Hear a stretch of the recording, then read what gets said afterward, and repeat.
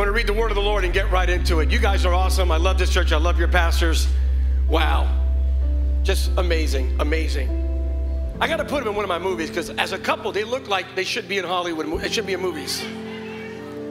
Si no por lo menos una telenovela allí.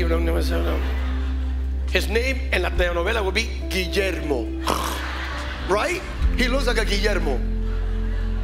And her name would be como María Socorro Guadalupe Sánchez Rivera para siempre Rodríguez. Que viva la revolución para siempre, nombre. If you don't speak Spanish, just repent. John chapter 9. John chapter 9. As Jesus was walking, he saw a man who had been blind from birth. Underline that part real quick. He was blind from birth. Verse 6, he spit on the ground. That's messy. This is Jesus. We have some hygiene issues here. Made mud with the saliva, messier. Spread the mud. Who does that? Number 7. Then he said, like a boss, after he made a mess in this man's eyes, who was already blind. Here's a blind man. Jesus made him more blind. This is the first double-blind study in the Bible. I'm here all week. Number 7.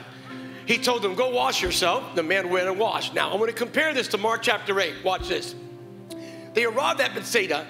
Some people brought a blind man, different blind man, to Jesus. They begged him to touch him and heal him. Jesus took the blind man by the hand and led him out of the village, spitting on the man's eyes. Hence, the common denominator is a spit. Spitting on the man's eyes, he laid his hands on him and asked, can you see anything now? Underline that part. Can you see anything now? The man looked around and said, yes. I see people, but I can't see them clearly.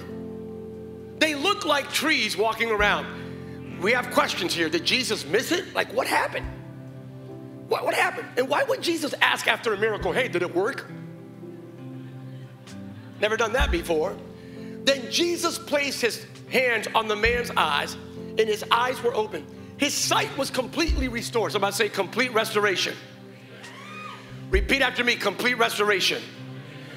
Everybody repeat after me. In 2024, I will see completely restored, not some of the things, but everything the enemy robbed, attempted to kill, and destroy in my family, in my surroundings. Complete restoration in the name of Jesus. And he could see everything clearly. I want to digress here. Can you see anything? I see, but they look like trees. And then Jesus placed his hands on the man's eyes again. I want to speak to you in a very accelerated manner. Don't settle for trees. Don't settle for trees. One more time, the last holy harassment, intrusive move. Tell the person you like the most, don't settle for trees. Tell the one you ignored, don't settle for trees. If you're taking any notes, and good luck with that. Number 1, don't settle for the old. Open your eyes to what you have never seen before. So as Jesus was walking, we're gonna juxtapose him. Who's gonna be John 9? Who's gonna be the muddy guy? All right, muddy guy, how you doing? Be careful what you volunteer for. So you're Mark 8 and you're John chapter 9.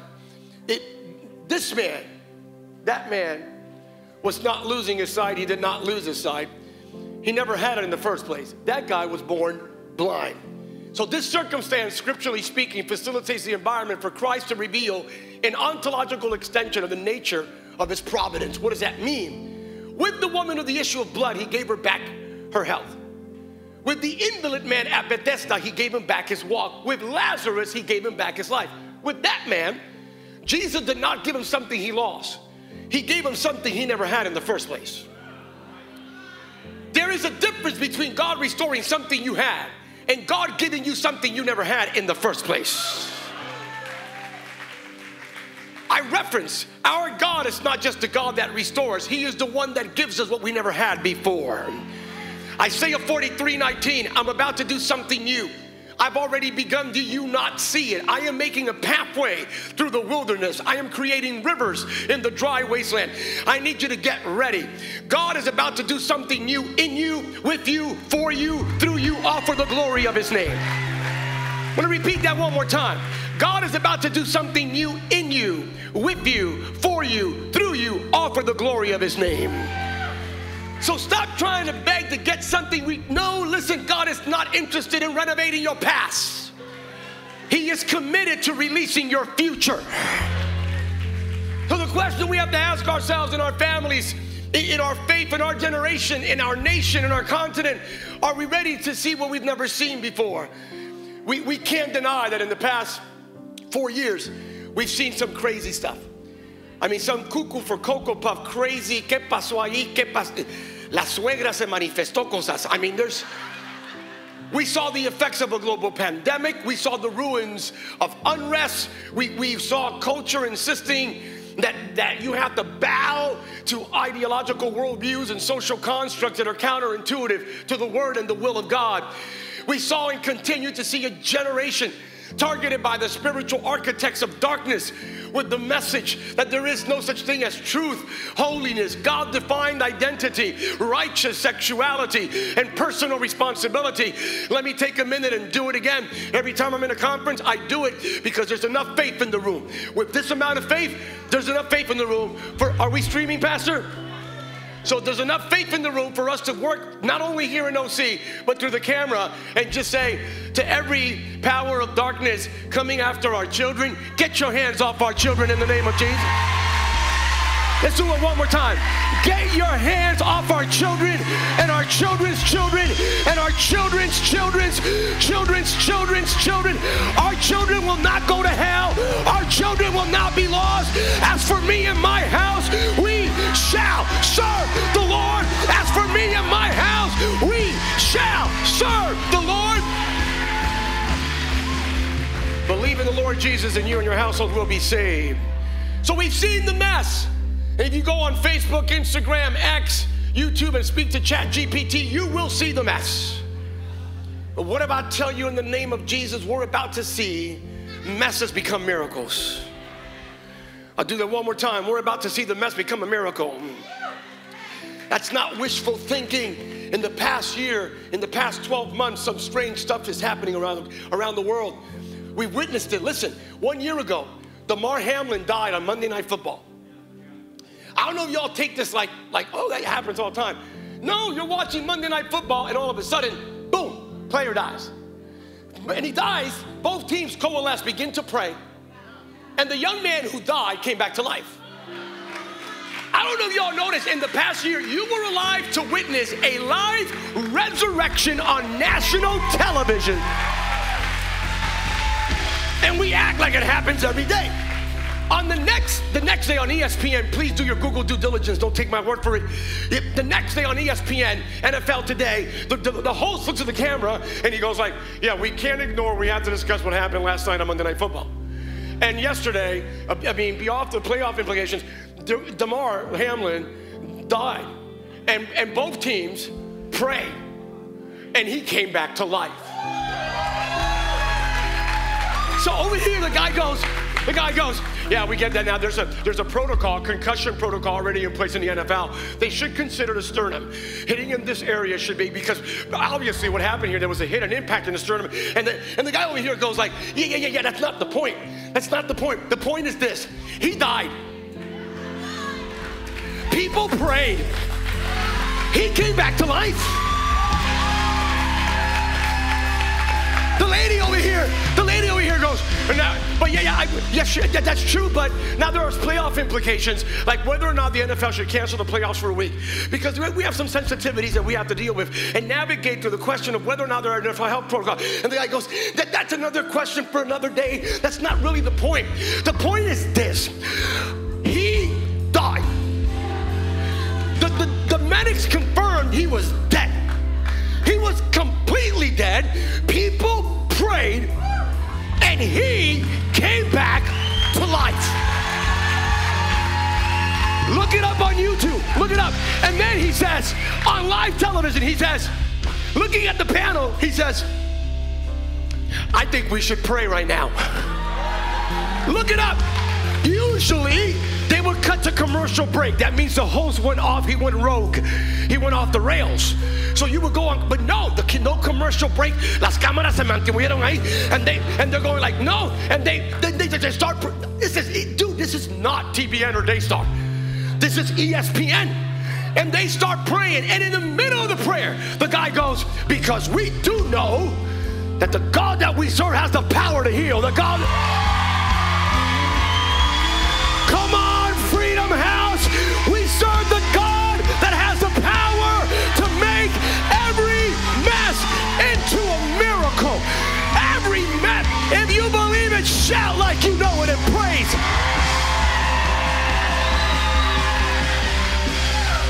We serve the God that has the power to make every mess into a miracle. Every mess into a miracle. And what no eye has seen, no ear heard, nor the heart of man imagines what God has prepared for those who love him. 1 Corinthians 2:9. We're seeing it. Right after that, you all know the story. There was a move of God in a place called Asbury, Kentucky. Right after that, you think it's a coincidence? Miracle, revival. The same generation that's been deemed as the most non-Christian generation received the visitation of the Holy Spirit in a place that you and I probably are not going to go to for vacation. Asbury, Kentucky. Boom, couldn't stop praying, worshiping, lifting up the name of Jesus. People traveled from all over America and different parts of the world because God showed up in a university campus. And then it spread to Baylor and different universities. God's moving. I mean, put that in perspective. Immediately after that, Greg Laurie, a friend from this region, he did a movie called The Jesus Revolution about the hippies and coming to Jesus and all that. And he was supposed to have made $7 million in box office receipts. Man, it's made over $50 million. And y'all know a few months ago, he baptized over 4,000 people here at Pirates Cove. Are you following me? Immediately after that, 7,000 pastors and leaders gathered in Amsterdam in Europe. By the grace of God, I was there to sign a contract that by 2033, every single human being on the planet would receive a viable presentation of the gospel of Jesus. I don't know if you understand what this means. Right now, approximately 3 billion people, believe it or not, even with the internet, because countries that are totalitarian restrict the gospel. There are countries you can't reference Jesus or hear the name of Jesus through the internet or social media platforms because the countries have algorithms that prohibit, they censor, because Jesus is a threat. Because anyone who experiences the fullness of Christ will be free. You didn't get that. Christ sets us free. Mind, body, soul, spirit. You still didn't get that. That's why this church is called Freedom House. When Jesus comes into your life, you're free. Every aspect of your life is free. You're free from generational curses, free from the lies of the enemy, free from addiction, free from the bondage of sin. You're free. Are there any free people in the house here in Freedom House here today? So we gathered in Amsterdam and we signed a contract that by we're not saying everyone's going to get saved. We're saying everyone will receive a viable presentation of the gospel of Jesus with signs and wonders and healings and miracles following. So that means every single nation in the world will hear Jesus is the way. Every nation in the world without exception, not only every nation, every generation, and with great love, every letter in the alphabet from A to Z will hear that Jesus is the way, the truth, and the life. So we're going to see it. We're going to see an amazing harvest. We're going to see messes become miracle. I'm going to ask you, if you believe that every messy area in your life will become a miracle before this year is over, raise one hand. If you really believe without exception, that there's no exceptions to that, that you're not going to settle just for like the majority of areas, but every area, every person in your life, every messy person in your life will become a miracle, raise both hands. And if you have enough faith in this room to believe that you're not going to wait till December 31st of 2024, you're believing that in this very season, it will come to pass, raise both hands and a foot. And if you come in agreement that there's not a person, an entity, a power, or a force that will be able to stop the mess from becoming a miracle, find the best praise you've given God in the past 3 years and give it to Him. The mess is about to become God's miracle. The mess is about to become God's miracle. The mess is about to become God's miracle. Your family mess, your home mess, your health mess, your relational mess, your financial mess, your generational mess is about to become God's miracle. It's about to become God's miracle. 1 Thessalonians 5:24, he who called you is faithful to do it. Raise your right hand, repeat after me. I'm about to see what I've never seen before. Every mess will become a miracle. In my family, in my faith, in my church, in my relationships, in my community, in my thinking, in my actions, in my words, in my health, in my surroundings, in my generation. I'm about to see every mess become a miracle. I'm about to see the glory of Jesus like I have never, ever seen before. Give God one more clap offering if it's all you.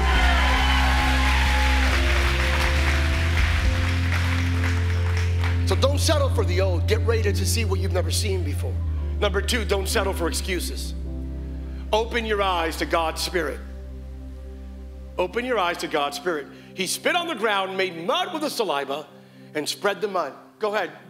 Go ahead, George Jesus.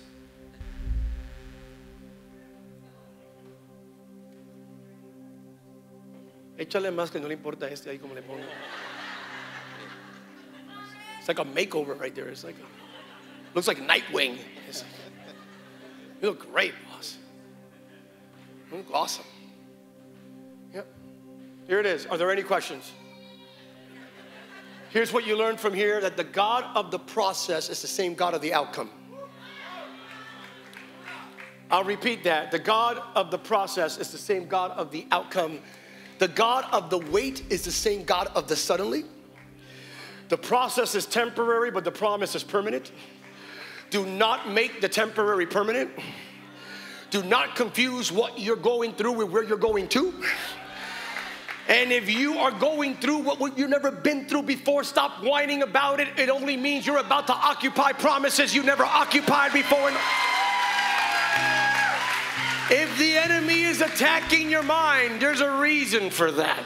If the enemy is attacking your health, there's a reason for that. If the enemy is attacking your finances, there's a reason for that. If the enemy is attacking your relationship, there's a reason for that. Whatever it may be, there's a reason for that. If the enemy is attacking it in January, February, it's only because of the rest of the year.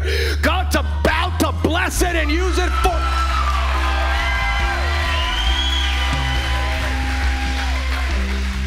The process. He spread them, but he's Jesus. But this guy, Jesus spit and made mud and did that. This guy, he just spit directly, boom. That's right. Anointed allergies, baby. So you gotta love this because for both these guys, come here. This is Mark 8 and John 9. Spit, spit, spit, spit. Common denominator. Two blind guys, spit, spit, spit, spit. What's in your spit? All the negative people, what's in your spit? Germs, virus, bacteria, pessimists. All the positive people, DNA. This is not revelation. This is straight up science. No joke. Jesus literally, not metaphorically, he literally took his DNA and placed it on the eyes of a man who was born blind. No, literally. He went, his DNA. In other words, with your DNA, you can't see anything. With my DNA, you're about to see my glory. With your DNA, you are limited to what you can do. With my DNA, you can do all things through Christ who gives you strength. With your DNA, you're a permanent victim. With my DNA, you are more than a conqueror. With your DNA, you have trauma. With my DNA, you have a testimony. With your DNA, you have drama. With my DNA, you have destiny. With your DNA, you have fear. With my DNA, you have freedom. And with your DNA, you'll spend your life making excuses. With my DNA, you're about to make history for my glory and my name. I'm here to tell you, you don't have the spittle of Jesus. You have the Spirit of Jesus. Jesus transferred the primary conduit, the deliverable mechanism, the reality of the fullness of the finished work of Christ via the conduit of his Spirit, which means if with the spit, this guy got a miracle. And he saw what he never saw before. Imagine what we were about to see under the anointing of the Holy Spirit. I need you to get ready. The Spirit of God empowers you like nothing else on this planet. You're about to be filled this year, not with depression, not with anxiety, not with fear, not with problems, not with hell, not with heartbreak. You're about to be filled afresh with the Spirit of the living God. And where that Spirit is present, there is power. Acts 1:8, there is freedom. 2 Corinthians 3:17, there is holiness. Galatians 5:16, there is victory. Romans 8:11, there is anointing. 1 John 2:27, you recognize that you are a temple, the temple of the Holy Spirit. 1 Corinthians 3:16, with that Spirit. Ephesians 6:13, you have the right and the capacity, undergirded by 1 Corinthians 16:13, to stand. It enables you to do. That Spirit enables you to see and to say and to be, to take authority and to occupy promises. I'm going to say something a little bit interesting that's relevant to what's happening, but you'll get into it in a second. That Spirit just empowers you to say stuff that porque dice cosas que normalmente no es. We went through this interesting, our church family, we are based in Sacramento. We have a campus here in Downey, and there's something God's doing. Something anyway. Point to you is, right after COVID, the church, God just gave a harvest to the church, and it really blew up. And to the point that we have more people than chairs. It's a great thing, just like here. And God blew it up. As a matter of fact, we've been there for 13 years, and we've never been down the road before. Just that level of capacity. The county came in, and they did what counties do. And it's not like Orange County. My county is not orange, it's slightly pink. So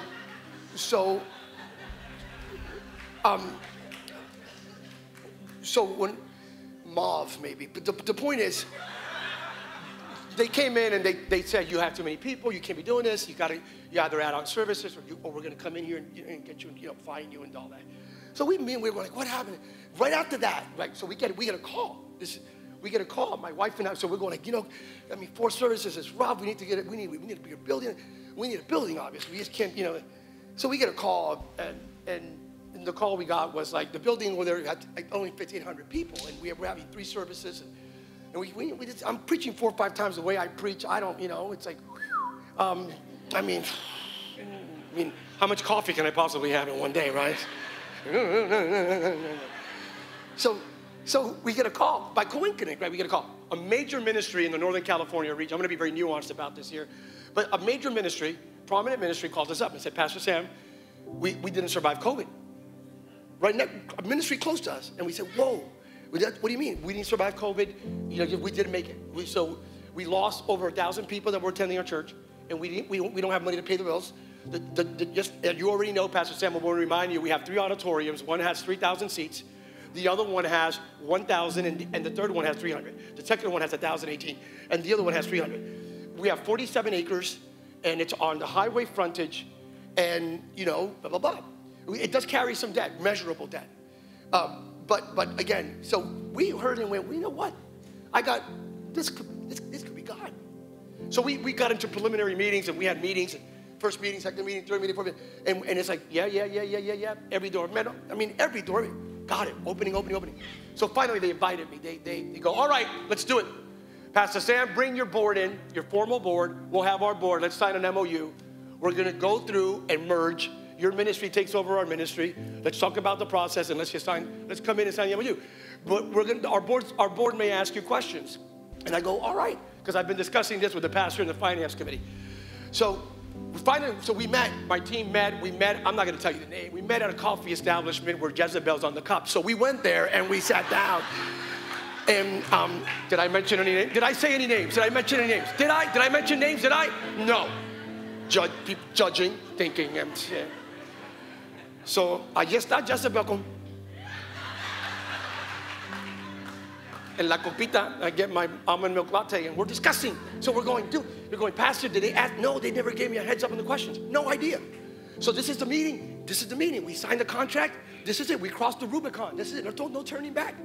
So let's do it. So Pastor, what questions? And I go, I don't know. Fiduciary governance questions, attrition, risk management, liability, debt management, how do we do it? All of that, doing away with the name and, the rebranding, All right, question. Maybe they're going to ask you to have a Slavic service, a Spanish service, all of that. All right, we ready? Do you have any idea, guys? Okay. So we put on my jacket, boom, everybody, lattes, boom, got into the car, crossed the street, 1 mile away. We went into the parking lot, got into the church, walked into the office. They were seated on that side. My board, me and my board members, we were seated here. A total of 1, 2, 3, 4, 5 with me seated on this side. So I sat here, boom, they go, Pastor Sam, thank you for coming. This is it, the contract meeting, we signed. And they look at me and across the table, they go, Pastor Sam, thank you for coming. I go, no, we're honored to be here. An exciting day indeed. All right, we have a question for you. First question, off the bat. First question, right? First question, I'm going, okay, right. He looks at me and says, first question, I go ahead. Here's the question we have for you. Pastor Sam, our church ministry here, we, just like this, verbatim, and his wife was there.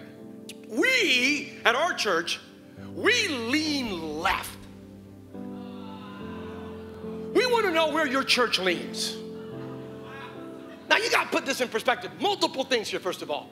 Never ever in my wildest dreams did I ever think that was the question. So I'm thinking, cuando preguntaron esto, I'm looking, we lean left, where do you lean? And this is me, because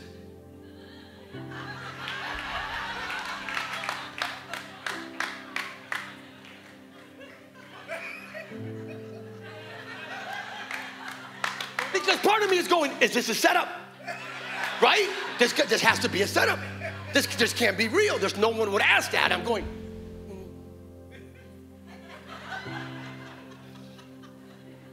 A sign and a wonder took place right after that. You want to hear what it is? Nothing came out of my mouth. That's my team. That's a sign and a wonder. They've never seen that before. My team, his wife, the rest of the team, Jeff Carter, they're all here going like, say something. Say something. Oh. They're all going like, what's wrong, Pastor? Like, say something. And I didn't want to. So help me God, I didn't want to. Because I'm here, and this is just like this. No hyped up, no embellishment for the, no, this is.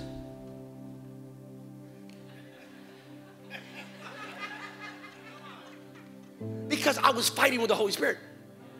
It was me and the Holy Spirit. Because the Holy Spirit was telling me, say it. Go ahead, you know what to say. Go ahead, say it. And I'm going, no quiero. No quiero.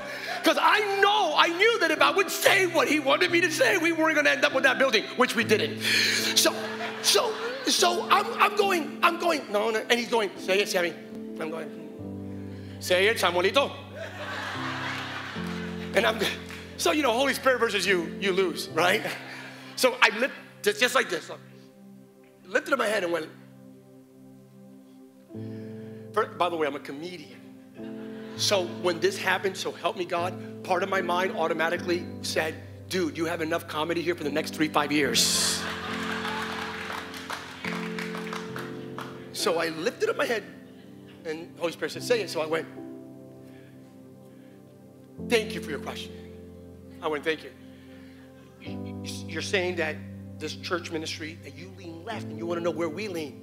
Well, I went, at New Season, with great due deference, we don't lean. We stand. We stand. We stand. We stand on the Word of God. We stand on the promises of God. We stand on the finished work of Christ. I said, whatever the Bible calls holy, we call holy. Whatever the Bible calls sin, we call sin. We don't lean to the left or to the right. We stand, we stand. Is there anyone here in OC who stands for the fullness of Christ? All those standing, lift up your hands. Repeat after me. I don't lean. I stand. I stand. I stand. With the Spirit of God, you don't lean, you stand. with the Spirit of God. We don't need churches that lean. We don't need Christians that lean. We don't need families that lean. We need believers that stand. I say stand. The Spirit of God, Jesus deposited His Spirit. He placed His Spirit inside of us, not for us to lean, but for us to stand. Stand, stand, stand for righteousness. Stand for holiness. Stand for the Word of God, the truth of God. Stand for racial unity. Stand for biblical orthodoxy. Stand for your children. Stand for your family. Stand.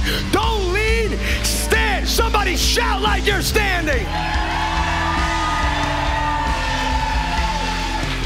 With your hands raised right there where you're at. Stand up for righteousness. Stand up for justice. Stand up. Stand, stand, stand. Stand for biblical truth. Stand for unbridled, grace-filled, blood-purchased love. The love that covers multitudes of sins. Stand. Don't lean. He gave us His Spirit. With His spit, that man saw what he never saw before. With His Spirit, we will see and we will do for Him what we have never seen and done before. I feel an anointing right now. God has called this house to stand. In Southern California, you stand. And because you stand, no weapon formed against you will prosper. Because you stand, greater is He that is in you than he that is in the world. Because you stand, if God before you, who can be against you? Are there any standing believers in Freedom House here tonight? We stand. All right, stand with me. You are. Don't lean. That Spirit enables us to stand. And by the way, don't just stand in the church.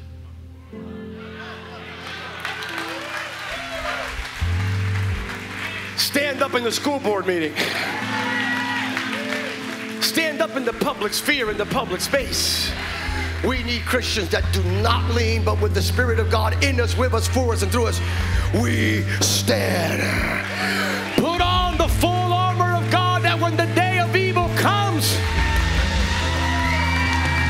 you stand. And when it's all said and done, you're still standing. If you receive this word, lift up your hands. Repeat after me. I don't lean. I stand. Let me close with this point as you stand right there. That's it. Can you look up here real quick? Jesus never did that to this guy. Does anyone know why? Jesus, the spit, yes, but not the mud. Does anyone know why? Who was born blind? Which one? This guy. He wasn't born blind. The Bible says that he said, people look like what? That means that he has what? Right? So he's had interactions with people and with, so he has imagery already. By the way, the Bible is explicit in Mark 8, the word restored his sight. He gave him something that he lost. This guy, he was blind, he was born blind. So what did Jesus do? With this guy, he went to the mud. Why? So what did God make man out of? You missed it. Jesus went to the original blueprint.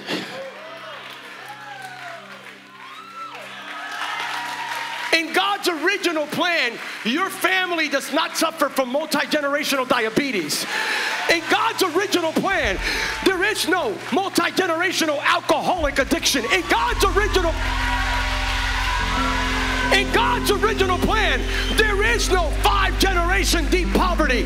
In God's original plan, you are blessed and highly favored. You are the righteousness of God, the apple of God's eye. You are anointed and appointed. Is anybody here ready to see God's original plan for you and your family? If that's you, lift up both hands.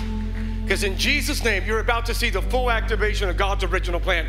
Jeremiah 1:5, before I formed you in the womb, I knew you. Before you were born, I set you apart. Jeremiah 29:11, I know the plans I have for you, plans to prosper you, not to harm you, to give you hope and a vision. You know this. 1 Corinthians 15:45, you were born according to the model of the second Adam. His plan, not the first Adam. So when Jesus died and resurrected and sent the Holy Spirit to redeem you and to activate his original purpose for you and your family. The original purpose. Every lie of the enemy is broken. Everything that Adam unleashed, that Eve unleashed, and that failure in the garden, the finished work of Christ has redeemed. So live according to God's original plan. Lift up your hands. God has a plan for you, for your children, for your children's children. God has a plan for your now and for your next, for your city, for this region, for America. One more time, in God's original plan, you're not blind, you're not an addict, you're not an alcoholic, you're not broken, you're not full of anxiety, depression, fear, you're not the tail, and you're not cursed. In God's original plan, you are blessed. Psalm 138, verse 8, God will fulfill his purpose in my life. His mercy endures forever. He will never forsake the work of his hands. He picked up the dirt, mixed it up with his saliva, and then made mud. You have to give Jesus access to your dirt before he grants you access to your destiny.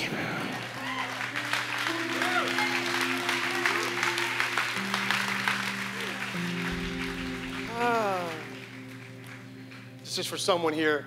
In order for this to be fully activated, you will never experience breakthrough while you are obsessed with the people that attempted to break you. Activate the original plan. It's not about where you are in life. It's about who you are in Christ. And when you know who you are in Christ, you will never be held back by where you are in life. Your identity in Christ will bring an end to your captivity in life. Ephesians 2:10, we are his workmanship, created in Christ Jesus for good works, which God prepared beforehand that we should walk in them. This is so cool. Give me your hand, blind man. What a counterintuitive story. Jesus makes a mess out of a man who was born blind. This really happened. And like a boss, Jesus looks at him and says, go wash yourself. Doesn't even take him. No, you would think, pero Señor, ¿qué pasó, Jesús? Right? You would think, Jesus, well, now that I made this mess, I'm going to walk you and escort you myself. Ay, qué lindo. No. He says, yeah, go wash yourself, man. In other words, hey, I've already placed upon you what you need for your miracle. This is for 5 people here. Go wash yourself. You already carry the miracle. You already carry the anointing. You already carry the breakthrough. There's not a miracle coming your way. There's a miracle already on you. You need to go take that step.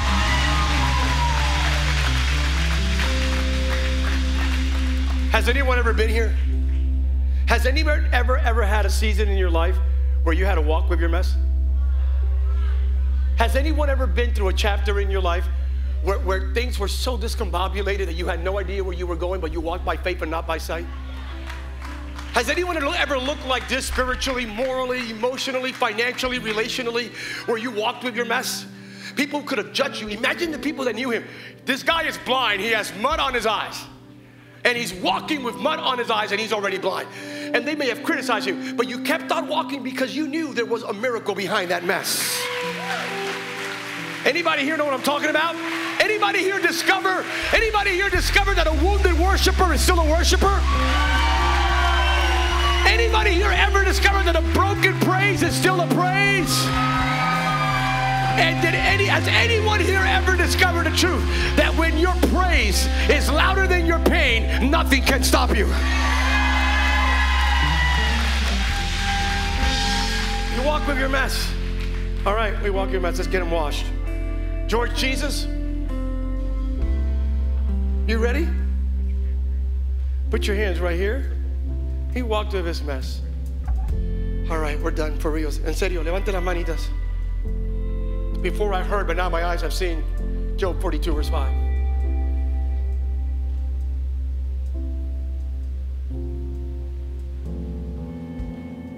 Close your eyes.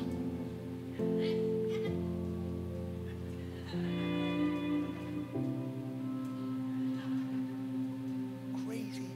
This guy And then Jesus asked, did it work?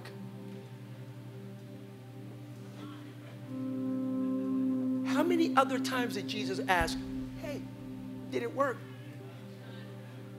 It was intentional. I submit to you for your prayerful consideration the following theologically substantiated supposition.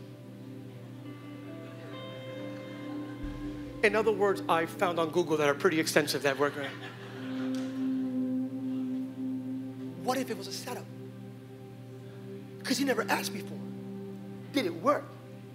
What if it was, hey, ¿qué puede ser ahora? ¿Trabajó esto? ¿Trabajó la onda? He goes, yeah. The guy was, in the beginning, he says, yes, read it. He goes, yeah. Well, I'm going to be honest here, man. It worked, but it wasn't like what I expected. I could see people, but they looked like Jesus was finding out whether or not this guy would settle for trees.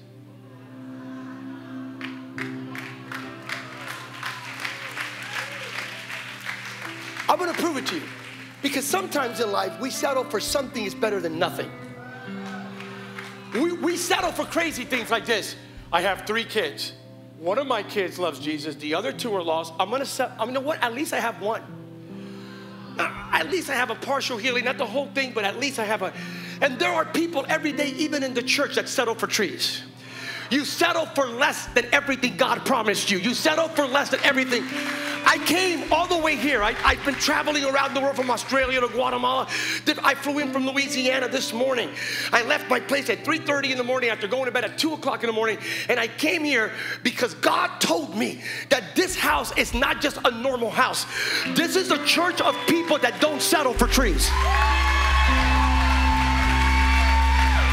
I need you to high five your neighbor and tell them, don't settle. Don't settle. Don't settle, don't settle, don't settle, don't settle. Don't settle for an Ishmael when you have an Isaac with your name on it. Don't settle for manna in the desert when there's milk and honey waiting for you in the promised land. Don't settle. Somebody say, don't settle. Don't settle for partial healing, for part of your family being saved, for part of your destiny coming to pass, for occupying some of the promises. As for you and your house, you won't settle till you see everything that Jesus paid for. Don't settle. If you're not going to settle, lift up both hands. In life, that's my assignment here today, to tell you in life, under this anointing, never settle for trees. Don't settle for anything less than everything God ordained for you. Everything God promised Sam Rodriguez since I was a kid, I make a demand on it every single day. And when I don't get or see, not in some sort of narcissistic, self-absorbed, it's all about me. It's all about Jesus. I want to shine the fullness of Christ to a broken world. So I won't permit, I will not acquiesce to get a portion of what he promised me.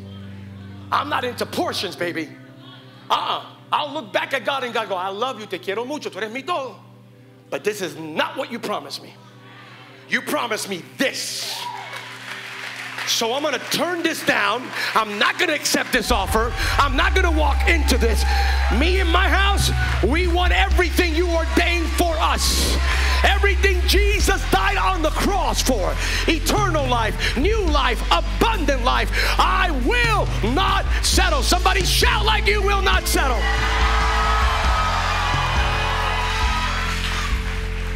And the fact that he said, trees, people, the past, in the past, I've seen this. Do not permit yesterday's wounds to hamper today's worship. Do not permit what you went through to define where you're going to. Stop seeing what God has for you today with the lens of what you went through yesterday. In other words, for the love of God, stop saying, look what the devil did, and start shouting, look what the Lord has done. Go.